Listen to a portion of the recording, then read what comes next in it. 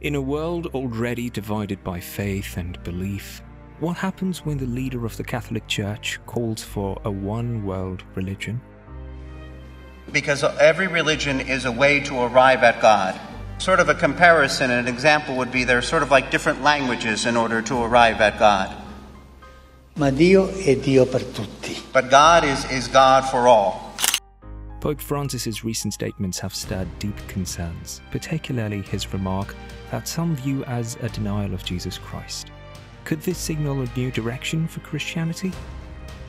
Well, before we answer those questions, make sure you take a second to subscribe so we can show the world how many people are on God's side. Now let's get to it. In an era marked by growing calls for global unity, Pope Francis has made a bold and controversial move by declaring the establishment of a one-world religion.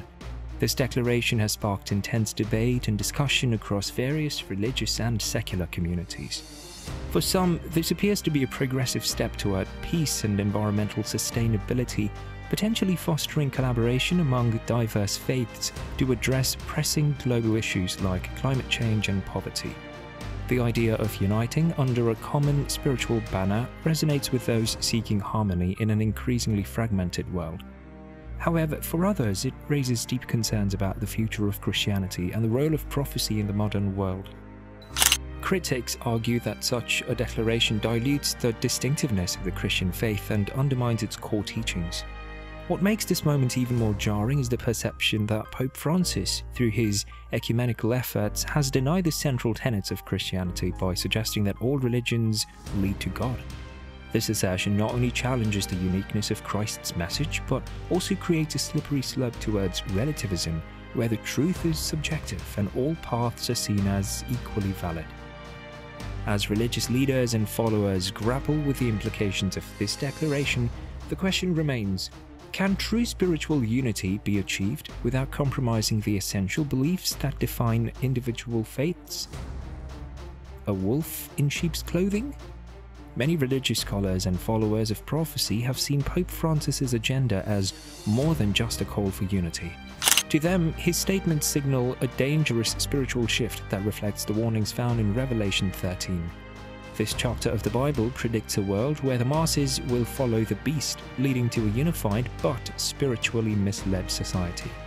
What may seem like a harmless agenda, efforts such as the Green Sabbath or climate-related initiatives like Climate Sunday, could, according to these believers, be part of a larger plot to pave the way for the Antichrist. The Antichrist figure, they say, is working diligently to unite the world under a single religious banner. The idea of mandatory rest days, framed as an environmental initiative, may sound innocent enough, but for those who have studied biblical prophecy and the role of the Antichrist during the Dark Ages, this moment is seen as nothing short of an abomination in the sight of God. A world of religions united. There are an estimated 10,000 distinct religions across the world, but nearly all have small, regionally based followings. The majority of people, almost 75% of the world's population, belong to one of the 5 major faiths: Buddhism, Hinduism, Christianity, Judaism and Islam. The Book of Revelation, especially chapter 13, paints a picture of a future where all religions, regardless of their current distinctions, will marvel after the beast. In other words, the prophecy suggests that all these faiths will ultimately be united under a single false religious system. This brings us back to Pope Francis, who, according to some, is the Jesuit Pope who is leading this charge toward global religious unity.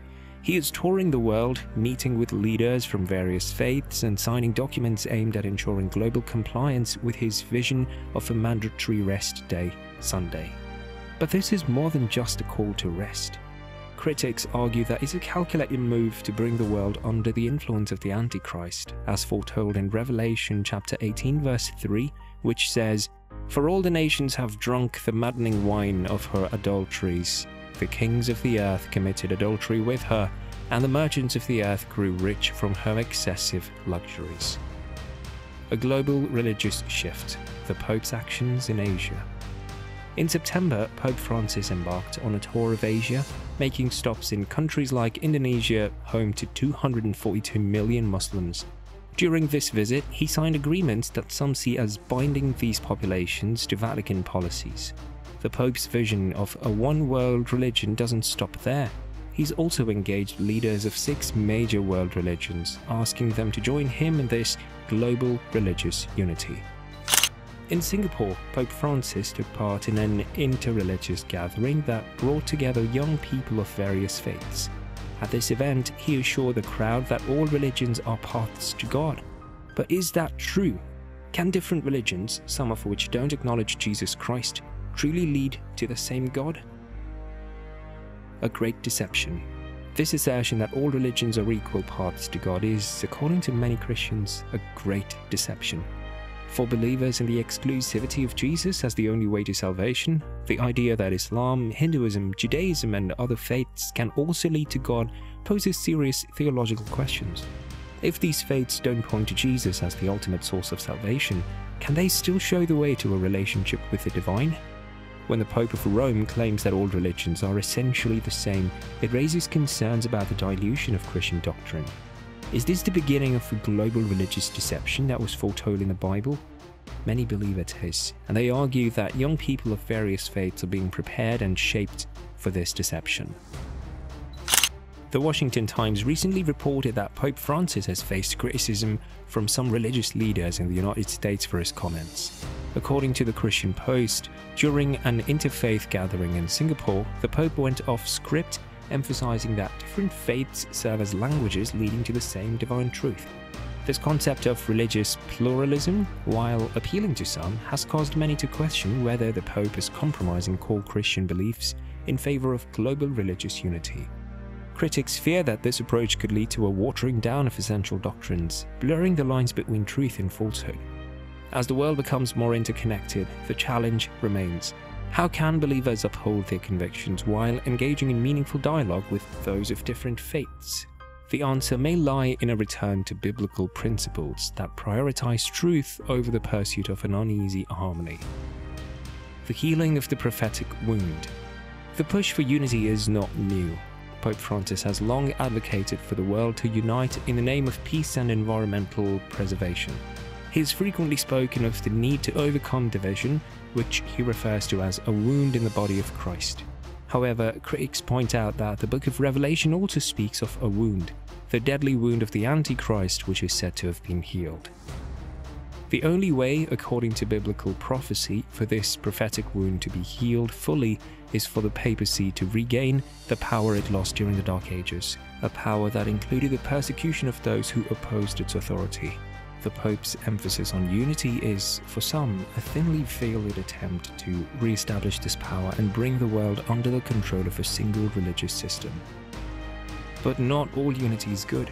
As Jesus said in Luke chapter 12 verse 51, "Do you think I came to bring peace on earth? No, I tell you, but division." True unity, according to biblical teachings, cannot come at the expense of truth. Unity that requires the forsaking of Jesus Christ and the commandments of God is not unity from God, but an abomination. The Jesuit agenda, crushing Protestantism. Pope Francis's Jesuit background is key to understanding his agenda. The Jesuits, an order within the Catholic Church, have long been associated with efforts to crush Protestantism. According to many scholars of prophecy, the ultimate goal of the Jesuit order is to bring all religions under the authority of the papacy.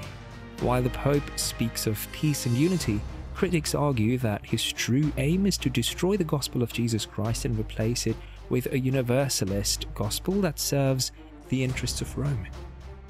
This Jesuit influence is not only seen within the Catholic Church, but is also spread to other Christian denominations. Many Baptist churches, megachurches, and evangelical congregations have adopted the ecumenical philosophy of the Pope. This philosophy teaches that all religions are valid paths to God, a belief that runs contrary to the teachings of the Bible. A false peace. Throughout history, humanity has sought peace. Nations are now willing to submit to the Pope of Rome, seeing him as a potential savior who can provide solutions to the world's problems.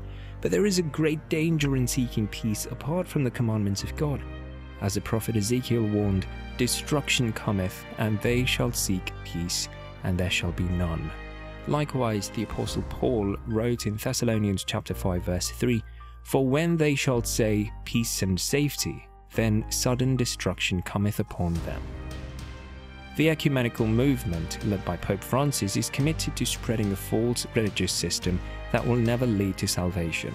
Instead, it will leave people trapped in spiritual confusion, or Babylon, as described in the book of Revelation. A call to remain faithful.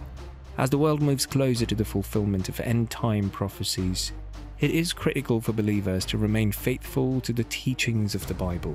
The call to unite under a single religious system is a clear sign of the coming of end times. Revelation 14, which contains the three angels as messengers, stands in direct opposition to the agenda of Rome. The Antichrist is working tirelessly to unite the world against the God of heaven, but God is calling his people to come out of Babylon and remain faithful to him. The Bible-believing, commandment-keeping remnant must now bow to the devil's deception. It's time to wake up and stand firm in the truth of God's word. As persecution increases and the world falls deeper into spiritual confusion, those who follow Jesus Christ must hold fast to their faith, even unto death. The decision is yours. Dear friends, the decision is yours to make. Will you bow down to the Antichrist and join the global movement of deception, or will you remain faithful to Jesus Christ and the commandments of God? The future of your soul hangs in the balance. The time to act is now. Stand firm and don't fall for the lies of the enemy. Let's remain faithful to the end, even if it means enduring persecution for the sake of Christ. If you made it all the way to this part in the video, I have a special offer for you. Do you want early access to our most exclusive content? Well, we have the members area just for you. There's already hundreds of people inside and you could be the next one. Plus, you get a really cool badge beside your name to show your dedication.